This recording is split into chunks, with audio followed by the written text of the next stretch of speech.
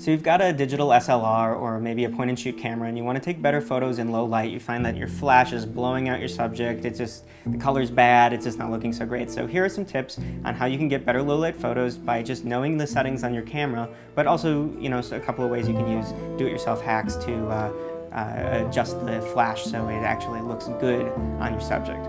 Let's get started.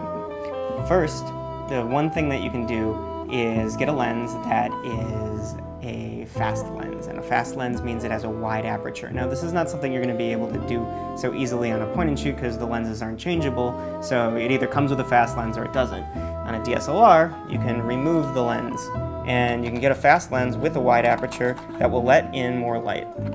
Get this thing back on here. So when you are getting one of those lenses, you'll notice that they're rated in f-stops. That's f/1.8, for example.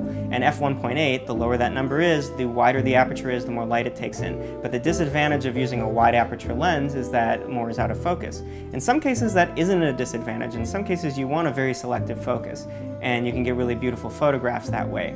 But if you're trying to take a portrait, for example, anything under f2.8 can sometimes just keep part of the face out of focus and it looks really bad. And you have to be careful also when shooting in a very selective focus that you actually get it in focus. Autofocus isn't as helpful because it's going to pick the closest point. So if you're taking a portrait and you're using autofocus, it's going to hit the nose and then the eyes are going to be out of focus if the aperture is too wide. So that's not a good thing.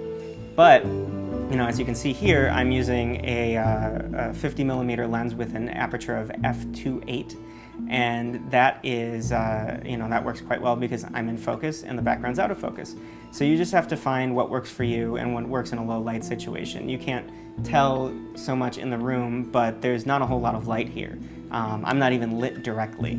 So this is, I'm able to do this because of the wide aperture, but also because of a slow shutter speed, and that's fine for video.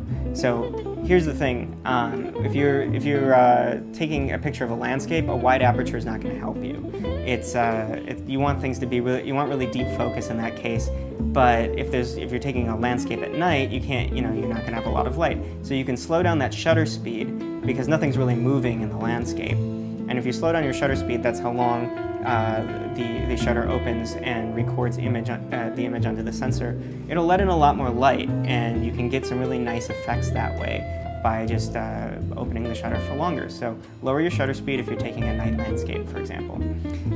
For pretty much any circumstance, you will be able to take better low light photos and have a faster shutter speed to reduce blur and all of that. By bumping up the ISO, and the ISO is basically the film speed equivalent, but it's the sensitivity to light.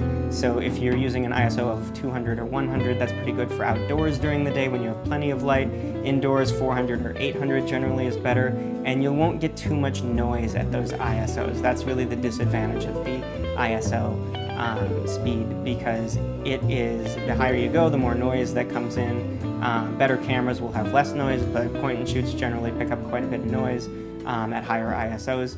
And so you can even go higher than 800, but that's when you're going to start to see noise in most cameras. Now, the other things you can do, if you have a flash and you want to use the flash to add light to the scene, then there are a couple things you can do. One, you can bounce it off the ceiling, which is one way to get a more pleasing amount of light. So if your flash is bright enough to do that, just bounce the light off the ceiling. Your subjects won't get all blown out because there's not a huge light in their face.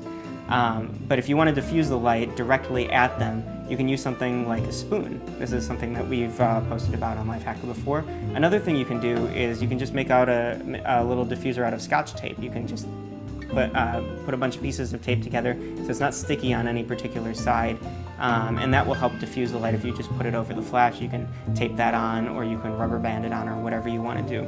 You can also use a piece of printer paper. Pretty much anything that's translucent and white will do the job. If you have a colored piece of paper, it will color the light in some way. So in some cases that might actually be good, because you might want to have a warmer light for indoors. Now, one other thing you can do is actually purchase constant lighting, which tends to be a little bit more pleasing. You can get an LED, which you can strap onto the hot shoe, which is where you put accessories on your camera up on the top. And this one I've got here is the LP Micro from from light panels. And this works pretty well. It's got a adjustable amount of light there. I can dim it and so on. It takes batteries, and it comes with filters, so you can make the light warmer or not. You can get this, I think, for $100, $150, somewhere in there, but there are definitely cheaper light panels that you can buy, not light panels, the brand, but panels of LED lights that you can strap onto your camera and power by the battery. So those are a few ways you can get better photos with lower light. Have fun taking your photography to the next level at night.